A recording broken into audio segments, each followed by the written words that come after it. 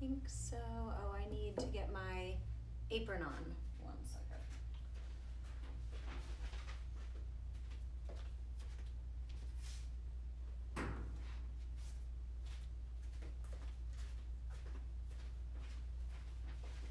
Okay.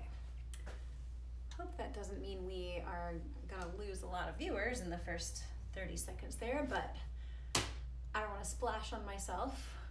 Okay, so it's Thursday and just nobody's come into the shop for like 3 hours, so I figured I would do my project, my homework here that I need to do today, which is a giant stack, here's half of it, of 112 napkins, batik cloth napkins that I'm gonna do for the folk school, for the John C. Campbell Folk School's craft shop.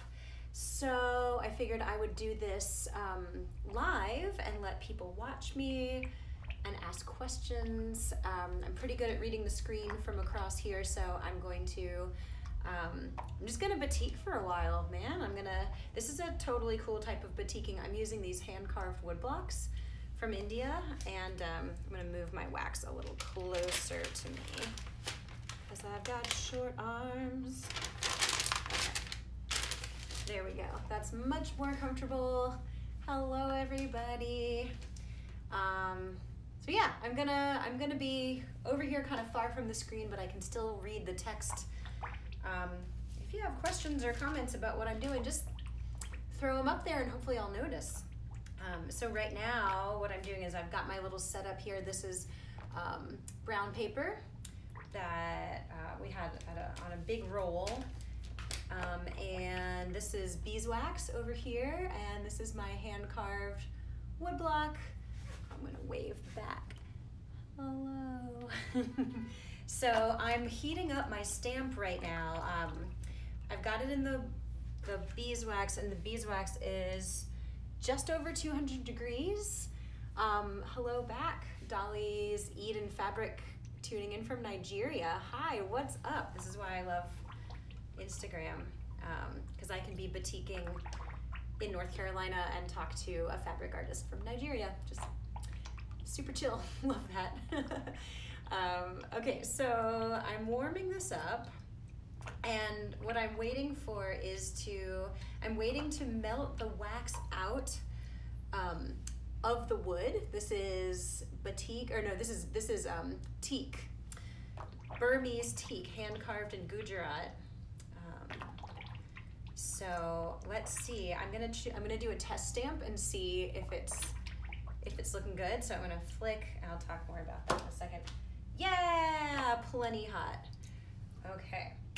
So I'm trying to remember exactly how I stamped these last time. It's been a few months, but I'm pretty sure I did just the 4 corners and 1 in the center. So, okay, let me put this down for a second, show you what I've done here. Go. So the first one I did cooled more, but look at that. Isn't that so cool? That is the color of the beeswax on a cloth napkin. We're doing 112 sets. And what will happen is that I will dye this napkin, a bunch of different sets of these napkins, a bunch of different colors. And then wherever the wax is right now, that's gonna be white after I boil it out. So this is the job. I'm doing a big old repetitive task. And you know, these types of things are just way more fun when you have someone to talk to. So I've got a little chair next to me here, and I'm just gonna put the done ones down. And then I'm gonna keep them in sets of 4. I'm unhappy about how wrinkly this paper is right now. I want it to be smooth. Okay, sometimes I stamp with paper underneath, and sometimes I use campaign board. The upside to using campaign board is that you can scrape the wax off and recycle it. But I've got all this brown paper, and honestly, this brown paper, once it is waxy, is like the best campfire starter ever. So I'm excited to use this as fire starter in the backyard for campfires. Oh, my friend Sarah's here. Hi, Sarah. I'm still batiking. Sarah and I knew each other from our early 20s when I was teaching batik at a summer camp, and look, nothing's changed. Now I'm teaching for the internet. Okay, so my stamp is hot. I'm gonna dip, flick, stamp, dip, flick, stamp, and my heroes who practice this art in India can get all the extra wax off with one big flick, but I'm not that strong. So I do several flicks. I'm gonna pull it off. There we go. Only 110 more to go. So yeah, if anyone has questions or comments about this work, how I'm doing it, what I'm doing it for, oh my gosh, Jay Miles in the house. Hello, friend. Miss you already. Just doing some Indian woodblock batik. These stamps, by the way, are hand carved by Anwar's uncle in the city of Mundra in Gujarat, India, which is like the westernmost city in the westernmost state of India, way, way out in the desert. And I was lucky enough to come back from my trip with 13 hand-carved wood blocks that he made just for me. And that is really awesome because it's something very special that I couldn't find, you know, anywhere else in the world unless I went and actually studied with the masters and hung out with their family for a couple weeks. And I was super lucky that they consented to carve some stamps for me to do my work with at home, because I'm not a wood carver and I don't have time to learn how to be. So if anyone knows in your circle of friends how to carve designs into the end grain of wood, you're in luck. Get them to make you some, and get them to make me some too. Okay, so here's the first set of 4 napkins that I'm gonna fold in half like this. First set done, 27 sets to go. But you know what? It's work, and it's good work, and it's fun. So in front of me here on the table, I've got a huge stack, and we're just gonna work our way through them. Jay says, oh yes, thank you Jay for wearing my work, and thank you Rebecca for wearing my work. Y'all make me so happy. Cutie cuties looking cute in handmade clothing. It, you know, oops, where'd it go? Okay, there we go. Hopefully we're still live. My screen went black. Anyway, it just means the world to me when I have friends who, you know, purchase and buy handmade stuff, whether it's mine or another artist's. It's just, I don't know. So I had a reel go viral. Oh, thank you. Flower Fibers says that she loves my shirt. This is actually, I'm wearing a kurta today.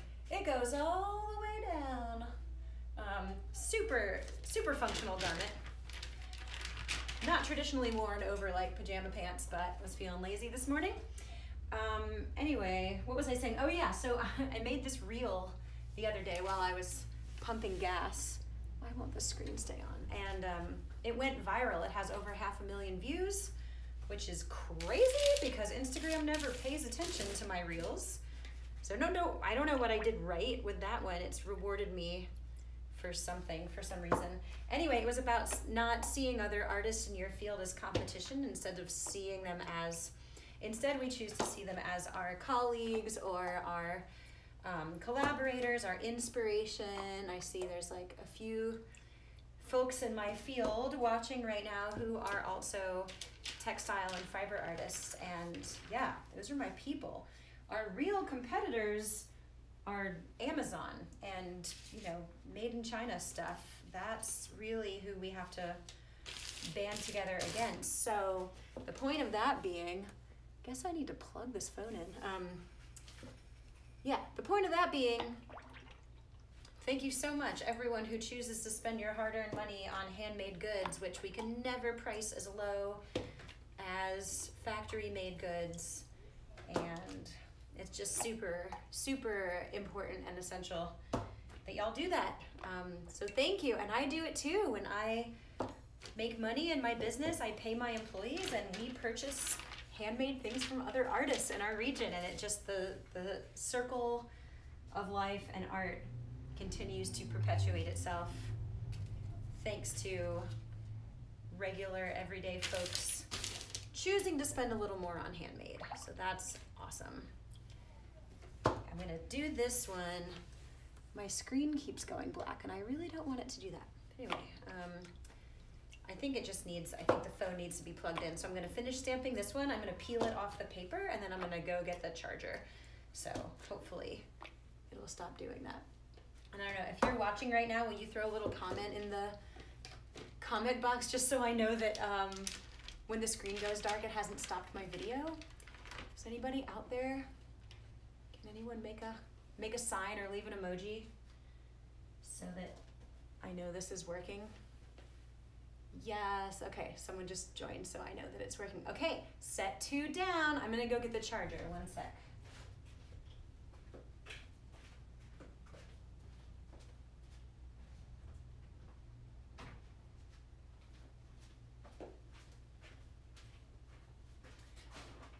Okay, this ought to do it. Let's see. Bum, ba, bum, bum, bum, bum, bum, bum. Yay, all right. Power. Maybe now the screen won't keep going black. Okay, set 3. So I'm still working with this flower. I really like this flower. This order of batik cloth napkins is for the John C. Campbell Folk School craft shop, and they have specified what colors they want, but they haven't specified which stamp, so I get to choose, which is really fun. So yeah, just I went to the dentist at noon today to get 2 fillings, which is a bummer. One is a new cavity. I stopped using fluoride toothpaste, and my dentist could tell right away because I usually don't get cavities, and this time I did. And one was to replace a cavity or a filling that I'd had for a long time. Ugh, hi. Okay. I don't know why my cell phone screen keeps going black. I guess I just have to touch it a lot. It'll keep me focused on y'all. But anyway, so my mouth has been numb for a couple hours and I couldn't actually make words, especially W sounds. So I had to put off going live for a little while. And I haven't had a filling in so long, I didn't know what to expect. So I brought a salad with like crunchy veggies and some crackers for lunch, and I couldn't bite down on any of it. It really hurt. So I called the dentist and I was like, is it supposed to hurt? And she's like, yeah, you just had your teeth drilled, but if it still hurts tomorrow, let us know. So yeah, we'll see. Let's see. Hey, oh, Alex Stokes. Hi, friend. Got folks joining from the UK. Still batiking, my man. Alex is another friend that I knew from camp days back in the day. So here I am. So this summer is really cool. This summer marks 20 years of doing this work. I turned 40 this year, and I was 20 when I started doing batik and tie-dye and candle making. And so literally half my life now has been spent doing this work. And I never saw that coming, but it's pretty exciting. Ugh. There's got to be settings or something I can figure out to make the screen not go black, but it took me a while to get it set up there, so I'm not gonna mess with it right now. Just gonna touch the screen every once in a while. I'll just wave at people, and that'll count as a touch. So let's see, 28 sets of napkins, and what could that divide evenly into? 4 different stamp designs? That would be easy if I did 4 different ones. So 7 sets with each design. Okay, that's what I've decided. I'm gonna do 7 sets with each design, and this is 3. So once I get 4 napkins, I put them together like that, and I drop them off on the table over there. So 4 more sets to go with the flower. And then I'll probably do, I'm thinking, I'll probably do the Lotus next. I really like that one. It's a really nice size. The handle's really good. It makes a really pretty stamp, obviously. I just really like this one.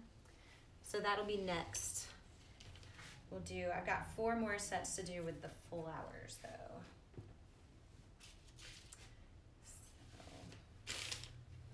Touch the screen so it doesn't go dark. Oh, Annie Bailey. Hi, Annie Bailey, my old friend. Annie's an incredible artist. Thank you so much for watching me do my textile art. So there we go. I'm gonna talk a little bit about this stamping. You don't need to put it way down deep into the wax. I don't know if you can see in the corner here, but I just barely touch. It's like a kiss into the wax and then a strong flick to get all, you gotta make it rain. Do the strong flick down into the wax. And then peel. You wanna peel it off the brown paper before it cools while it's still warm and it can be released easily. And then I just set it off to the side. And sometimes you get little drips. Like, look how pretty and evenly spaced those are. Total accident, but that's just amazing. Isn't that awesome? So that's okay, that'll be 3 little dots. And to me, drips and splashes are part of batik, especially woodblock batik. You know, there's other batik artists who are very careful and meticulous, and almost like painters with wax. But I'm definitely more of a stamper. Probably as I never felt like I was very good at 2D drawing. So instead of drawing much with my batik, I do a lot of stamping. It's so satisfying though. I mean, look at that. Aren't they beautiful? I love everything about that. I love how it looks. And I'm wondering, let's see if I can bring it, I'm gonna bring it a little closer and then readjust. This would be a terrible time to drop the phone in the wax, eh? There we go.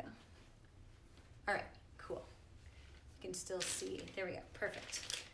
All right, so at this point, the stamp itself is so hot from being in the wax for this long, you don't really need to put it in, like you don't need to reheat it in between sets of napkins or each individual napkin, or like as I just stopped to readjust the phone, it will maintain heat, it will retain heat.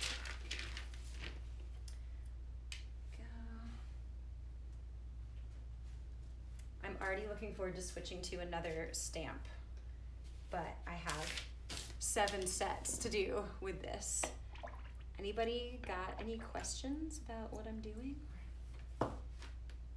Life, my dentist appointment, what I'm wearing, WAXON, why nobody has come in for hours.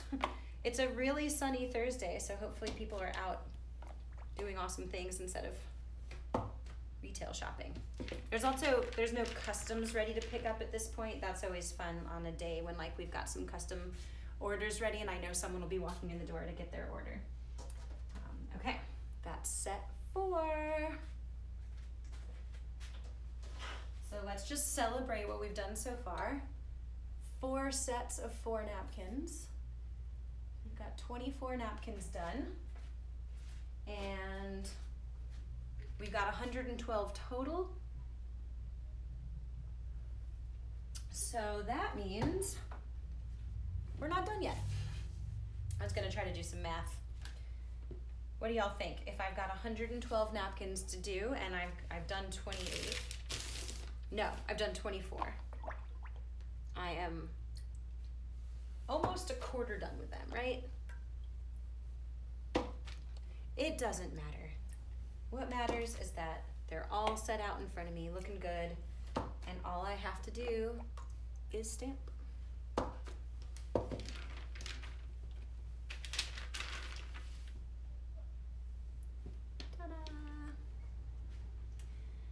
So if this is interesting to people, I'll do another video later where I dye these things. The only thing is that there's tea towels that have to go with them, and we didn't have quite enough tea towels to fill this order, so I had to order more. And so, and they also, we serge them with cotton thread because we're perfectionists and snobs about threads being dyed to match. Like, I'm not trying to send stuff to the folk school that has polyester thread that doesn't take the dye. That's not the caliber of the craft shop. So anyway, so when we get our tea towels in, I hem them on the serger with cotton thread so that all the hems will match the body of the fabric.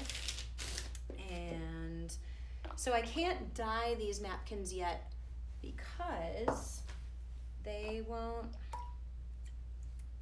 if for a dye bath, every single time you make a dye bath, the color comes out a little differently, the shade comes out a little differently. And so I don't want to dye the napkins before I have the towels ready, because then the dye lots won't match. Napkin, so pretty. Anyway, what I'm trying to say to you is I don't get to dye these yet. I have to wait until the tea towels are here, which is fine because we got a lot of other things to do. Right now I'm dyeing, oh my gosh, I forgot how many, but like 100 and something hoodies for the Love, Serve, Remember Foundation, which is Ram Dass's foundation. They're a nonprofit and they've got an office in Asheville, and I'm so grateful to be doing dyeing for them. Oh, thank you, Annie. Thank you for watching. All right, set 5, done. Stack them over here. Only 2 more sets to go with this stamp. Then we switch to another stamp. But anyway, yeah, so we've had 100 and something hoodies making their way through the low water immersion dye baths, which for that much fabric, like hoodies are really thick and we have so many of them, we're doing the low water immersion dyeing in the washing machine in the back. So, and it has to sit for about 24 hours-ish. I can do like 20 hours on those, but in order for the dye, for the activated dye to really do its molecular color changing in the, in the cotton fibers, they do need to sit for quite a while. So that also means I can't use the washing machine in between batches. Anyway, it's just this whole logistical thing. So like we've got some ice dyes sitting in the hallway ready to be washed out, but I can't wash them out until we're done washing and dyeing and washing this next batch of hoodies. And that's batch 3 out of 5 for the hoodies. So what I'm saying is hand dyeing takes a while, especially on big, thick fabrics, especially when there's over 100 of them. So I'm doing this other batch project sort of one step at a time while we wait for the washing machine to be available. It's really fun. When I first started the business 5.5 years ago, I was definitely like out there hustling for every possible sale and every possible deal and every possible connection. Just like, you have to push the word out. And now we've gotten to a point where like folks find us, which is so amazing. I'm so grateful. It's so nice to have people contact us and be like, do you do this kind of dyeing? And if so, what does it cost? And what's the process? And how do we get started? And that just, it's thrilling. As a small business owner, it feels like I'm imagining being a parent and watching your child go out and sort of like navigate the world on its own.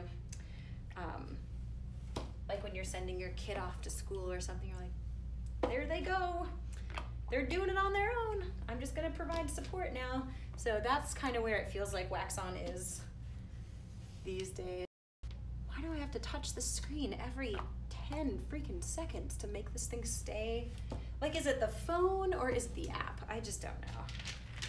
but the screen keeps going blank and the battery's fully charged and I have it plugged in. So like, what is up? It's probably a setting. Is this 1, 2, 3, 4, 5? This is number 6. Number 6, yay. All right. This is it. This is the last one with this. This is 7. And I'm gonna open it up, and then we're gonna switch to a new stamp. And unfortunately, like it or not, this is where I'll probably have to stop the video so I can figure out what's happening with the settings, unless there's like a pause button. I don't know. It's probably my phone settings. It's probably like, oh, anytime you're not touching the screen or using the screen, we're gonna save the battery by making the screen go black. But that's not what I want right now. I wanna be able to leave the phone alone and just chatter at you while I do my work. Da, da, da, da.